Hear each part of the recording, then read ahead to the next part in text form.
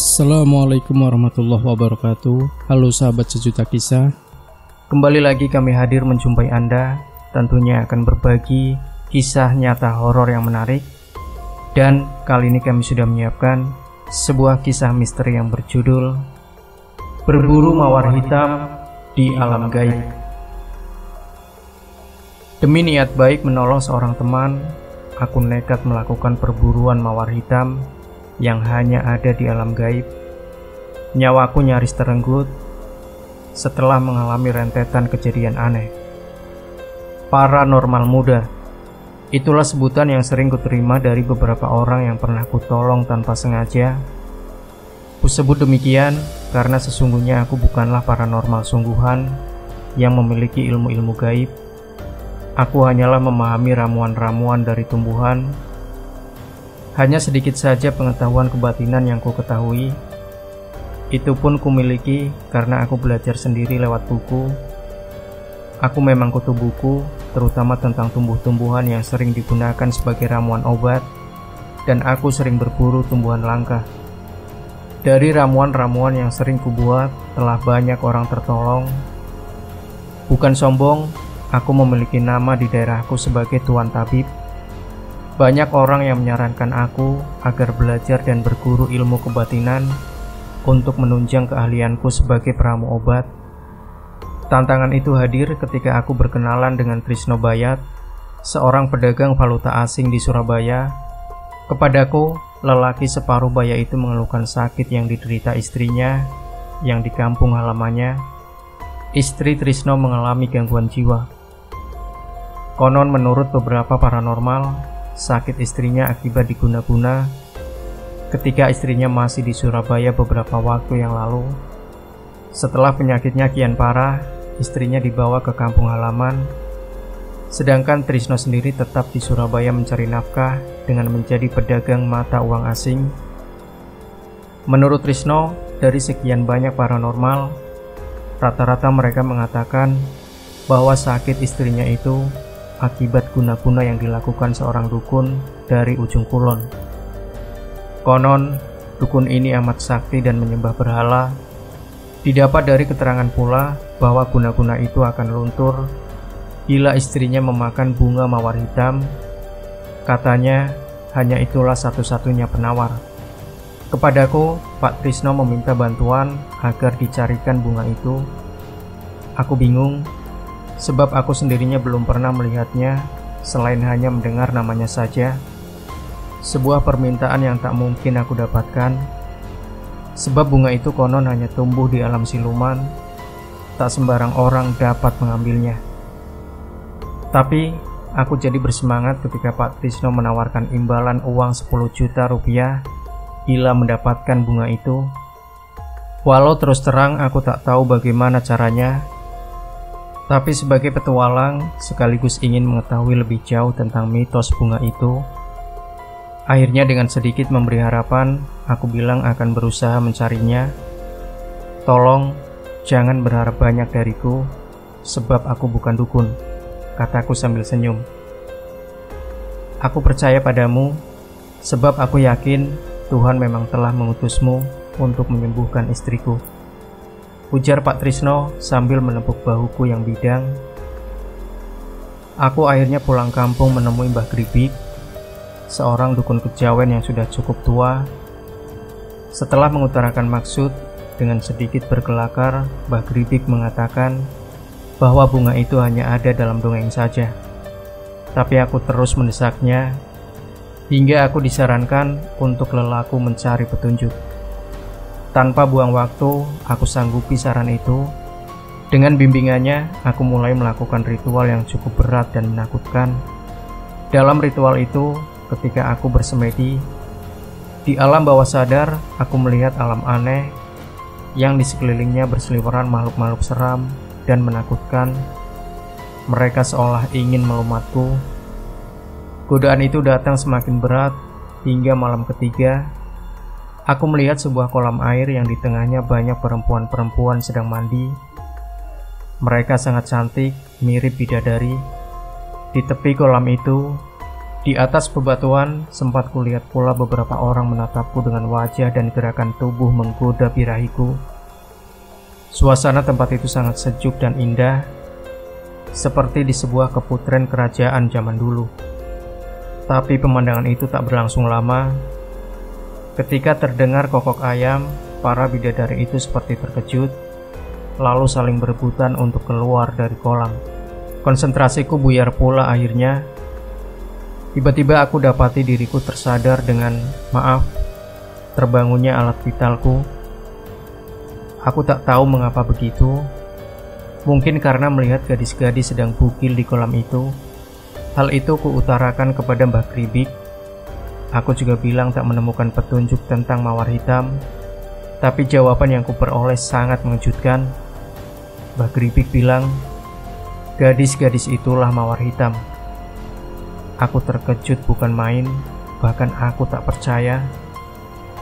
Dalam dunia gaib, mata batinmu belum mampu melihat hal sesungguhnya. Tapi bisa pula itulah sesungguhnya. Sebab dengan nalar saja, itu tak akan berarti di sana. Itulah dunia gaib, katanya meyakinkan diriku. Tapi aku tetap kekeh untuk mendapatkan bunga itu, entah berwujud singa sekalipun, kataku. Dengan geleng-geleng kepala, Mbah Kribik akhirnya berjanji akan membantuku mendapatkan bunga itu. Tapi dia juga bilang belum tentu sanggup, sebab taruhannya adalah nyawa. Malam Selasa Wage, kami berdua kembali melakukan semedi. Cukup lama kami mengosongkan hati dan pikiran. Kata Mbah Kribik, aku akan diajak meraga sukma, dan salah sedikit saja akan sangat fatal akibatnya. Singkat kata, ketika aku bisa mengosongkan pikiran, aku melihat setitik cahaya redup yang lambat laun membesar berwarna-warni. Aku berputar-putar hampir tidak kuat karena pusing. Waktu awal semedi, kedua tanganku saling berpegangan dengan Mbah Kribik. Tapi kini aku seolah seorang diri berputar-putar seperti kitiran. Aku melayang-layang seperti kapas. Sedang di belakangku nampak makhluk-makhluk ganjil mengejar-ngejarku dengan penuh amarah, seolah ingin menangkapku. Aku merasa sedikit tenang ketika Mbah Kribik berada di belakangku dan mencekal kakiku serta menariknya ke sebuah cekungan tanah. Kami bersembunyi. Ketika suasana aman, kami kembali melayang seperti terbang melewati gurun pasir sangat panas. Kami terus terbang hingga tiba di sebuah gurun besar seperti pintu gerbang sebuah kerajaan. Kami menyelinap masuk dengan penuh waspada, menghindari para penjaga yang berada di setiap penjuru dengan senjata terhunus. Melihat para penjaga itu, aku jadi teringat sinetron Mak Lampir. Mungkin ini kerajaan zaman dulu, pikirku. Kami berhasil masuk ke keputren dan melihat kembali gadis-gadis bugil itu. Kau harus bisa menculik salah satu gadis itu dan mengikatnya dengan tambang pendek yang aku bawa, bisik Mbah Kribik.